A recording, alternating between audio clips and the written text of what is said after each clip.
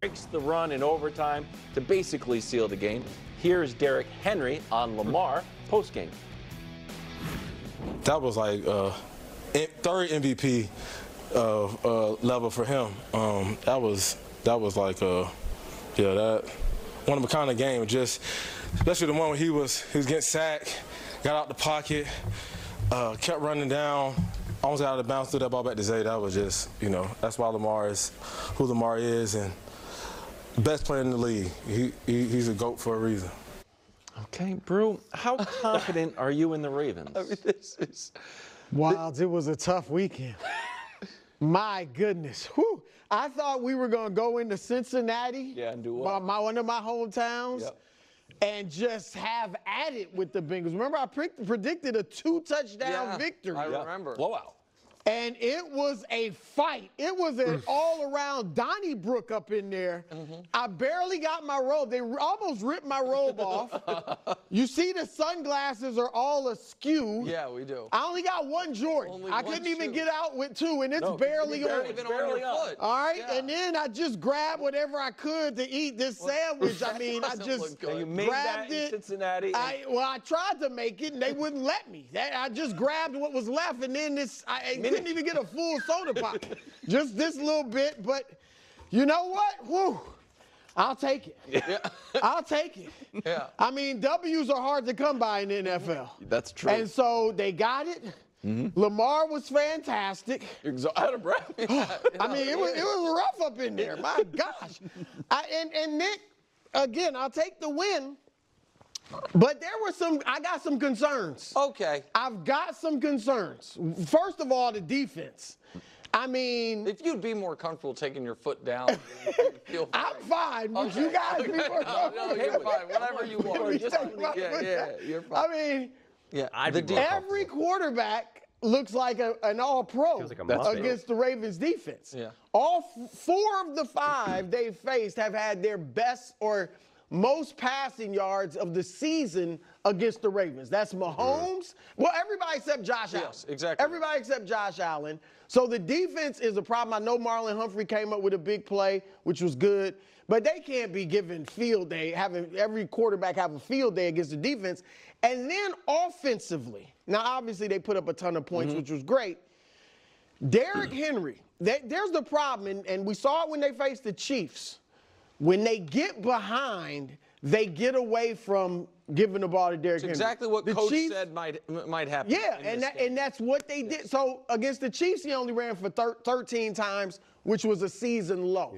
Okay? 14, 15 Yesterday, he runs. They're up most of the first half. He's got 10 carries for 27 yards. I know he wasn't getting a lot of yards, but still, he wears down the defense.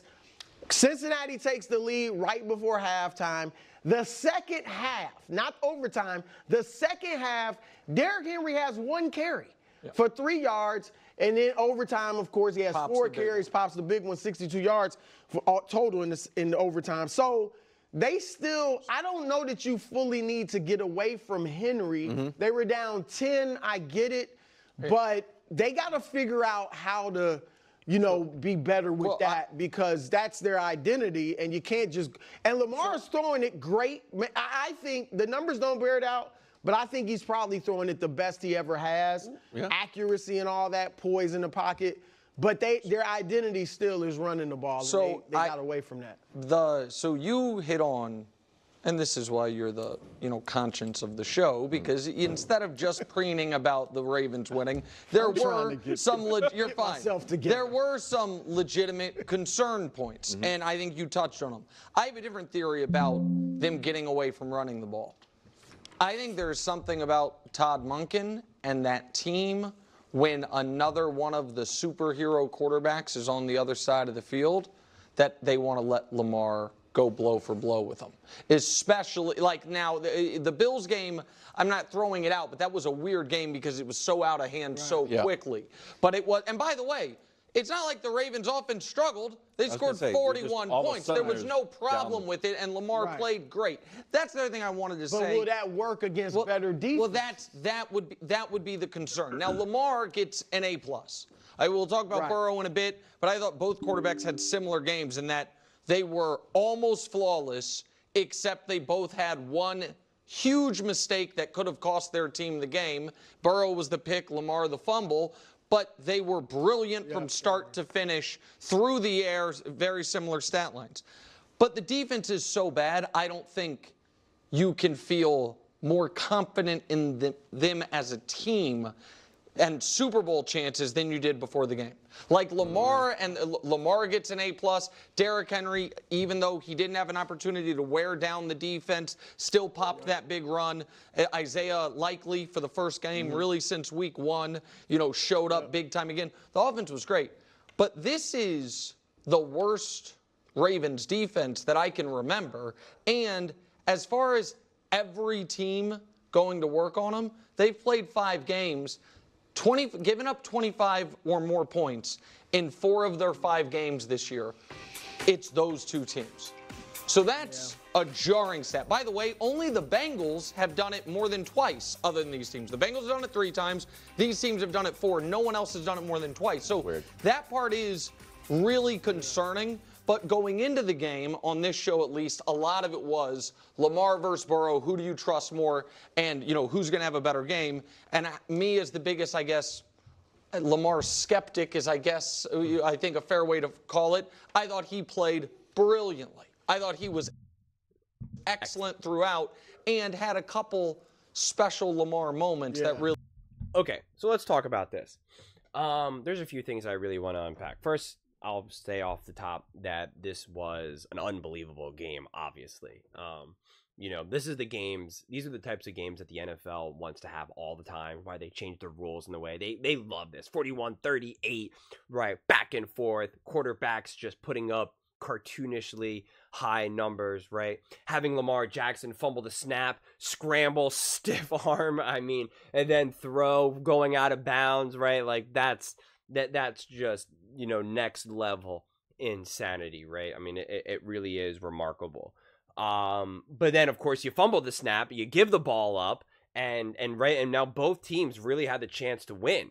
Right? Joe Burrow, the interception, Lamar Jackson fumbling the snap and unable to recover it. And the Bengals then could have won. And then you have the fumbled snap also for the field goal. That's really what... I know he got it up right at the right time, but as they even talked about on the broadcast, that's enough to just disrupt everything. So the Ravens were fortunate to come out, with a win for this. Make no mistake about it. But this is where I'll separate from what Nick is saying. Because I do appreciate that they're able to still criticize even after a win. And I want to hope they keep that same energy when they talk about some other teams like the Dallas Cowboys. Or why not the Kansas City Chiefs or any of these other teams. So it's interesting to really only ever see them do it about teams like the Ravens, the Eagles, the 49ers, right? It's always the teams that they don't really like or believe in. But anyway, I digress. It is always, and that's why I always try to talk about both positive and negative of any of these teams. But I feel like the negatives were addressed. And so I want to kind of emphasize the positives for the Baltimore Ravens because, one, they showed that they can win a bizarre, both A+ and ugly game, right? Like this was both A+ and ugly because of some of the weird turnovers, the fumbles, right? Like it was a high scoring back and forth game, going from, being down and all of that. So it was both a great game, had moments of perfection and also moments of obviously ugly. Like granted, Lamar's fumbling twice essentially, right? And granted, I know he was able to turn it into an absolute highlight reel. It's still like it was ugly, but that he was able to make something out of nothing. Which was, again, as I emphasized, was quite remarkable. And getting away from Derrick Henry, that will always be concerning. I don't know if it's because they want to put Lamar, in the spotlight like Nick is highlighting. That was what was rumored last year in the playoffs, why they decided to not run the ball, that they wanted to show that Lamar can pass and do all this type of stuff. Whether that's true or not, I've kind of already discussed that months and months and months ago. So I'm not going to kind of unpack it there, but I don't watch this game and now have less confidence in their ability to win a Super Bowl. Because at the end of the day, yes, you could say it's a little concerning of their defense. That's understandable. But at the end of the day, it's can they put up points? Can they put up points?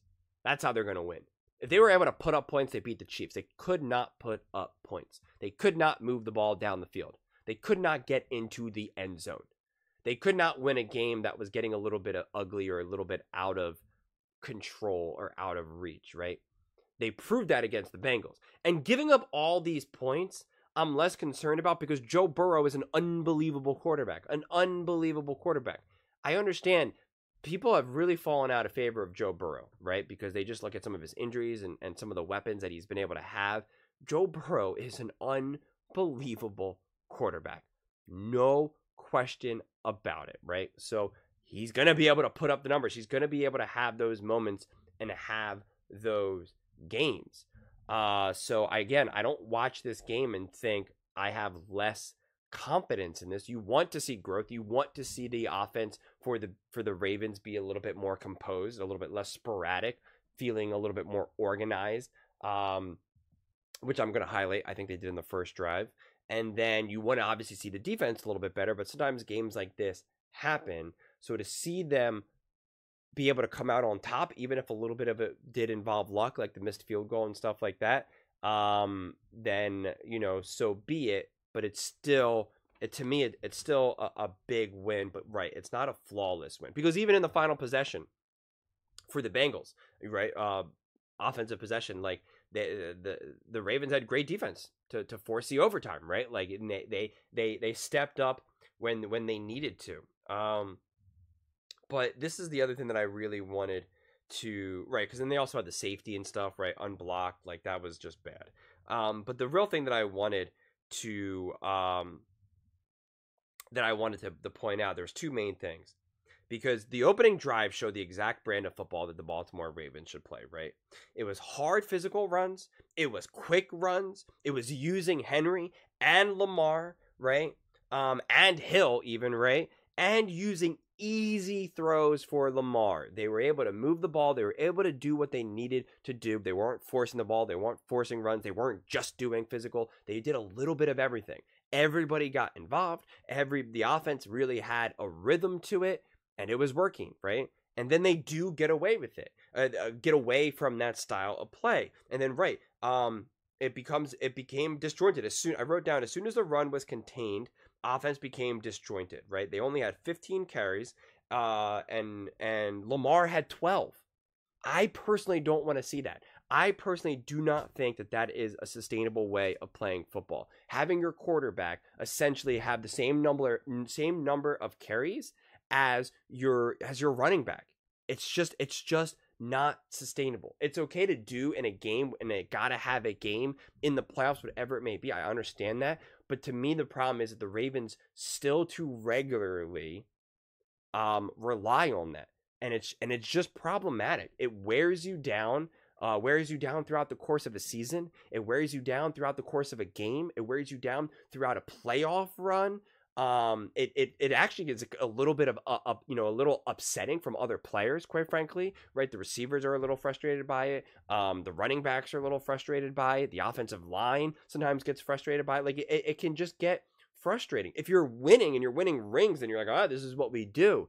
But when you don't have that success and you don't have that hardware, that's when it can also kind of be problematic. And again, it's never been proven to work for the Ravens historically, right? So it's not like we're just making this up. And just because you haven't done it in the past doesn't mean that you can't do it in the future. It just doesn't seem to be the best game plan from my viewpoint. And again, look no further than that opening drive, right? Like that had a little bit of everything. That had so much more rhythm and flow, and to me was so much more of a dangerous drive than really anything else they did. And it's also less reliant on one single play and one single player, as well as these big gigantic chunk plays that a lot of times they're not there in the playoffs. They're not there in these tight moment games. You can't rely on that in overtime, ironically, as Derrick Henry rips off what was like a 60-yard run or whatever. You can't rely on those moments. In a lot of ways, come time playoffs, you want to avoid having death by a million paper cuts, and you also want to try to attack another team by death by a million paper cuts. Those teams that really rely on one singular play. Look at the 49ers right now, right? They're so Christian McCaffrey reliant, and when Christian McCaffrey's not there, or when Christian McCaffrey can't get going, it's a different offense. It's a different team. It's a different identity. And that's what happens when you become too centered around, say, a quarterback like Lamar Jackson. And it's not to say that he won't ball out. It's not to say that he can't run. It's not to say that he can't put up big numbers and have the moments and have the things that he's done. It's just a matter of you want to just use that, as cliche as it gets, as icing on the cake, right? It can't be the foundation. And when they start to make that the foundation, that's when from my viewpoint, it becomes a little bit more unsustainable and they struggle. And like I said, you know, this is the year for the Baltimore Ravens. It has to be, right? You have Derrick Henry, you have Lamar, you have this team.